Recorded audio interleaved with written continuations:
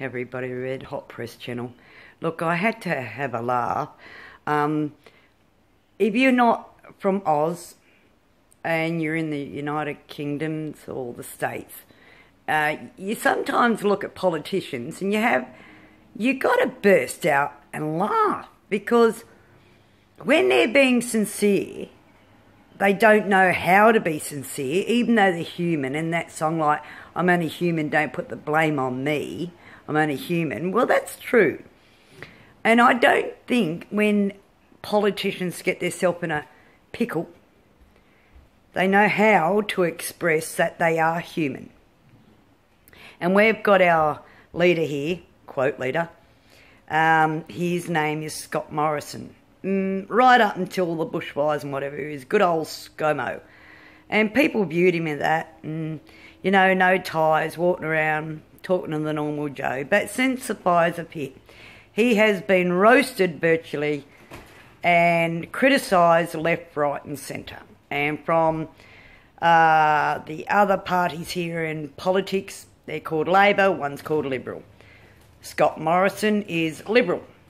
And a lot of people used to believe that Labor was the good old, Union Jack for the fighters, for the cause, for the battlers. And Liberals were the la-di-da-das and the Rolls Royces and, plums in their mouth. Well, I don't think attitudes have changed. But anyway, Scott Morrison put out a thing on Twitter trying to explain what he's done to try and help with the fires, and a lot of people are criticising him.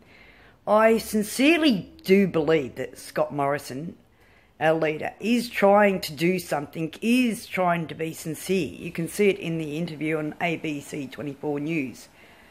And I don't think he was trying to be a smart aleck or trying to sell anything for his party or set up anything for the future. I truly do believe that Mr. Morrison was trying to be sincere. And I'm not saying, feel sorry for the guy, but cut him some slack.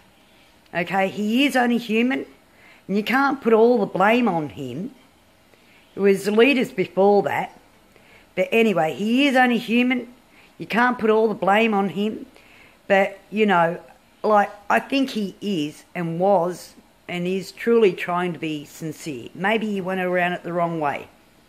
Maybe the la-di-da, this way, and it was perceived as precocious and annoying and niggling and deceiving and deceitful. But I don't think that he really was trying to be. But anyway, that's from the Red Hot Press channel. That's what I think, my opinion anyway. But like, subscribe and comment and tell me what you think, guys. Anyway, till next time, like, subscribe and comment. And as I said, my 4 codes are respect, dignity, honour and integrity. Until then, see you later, everybody.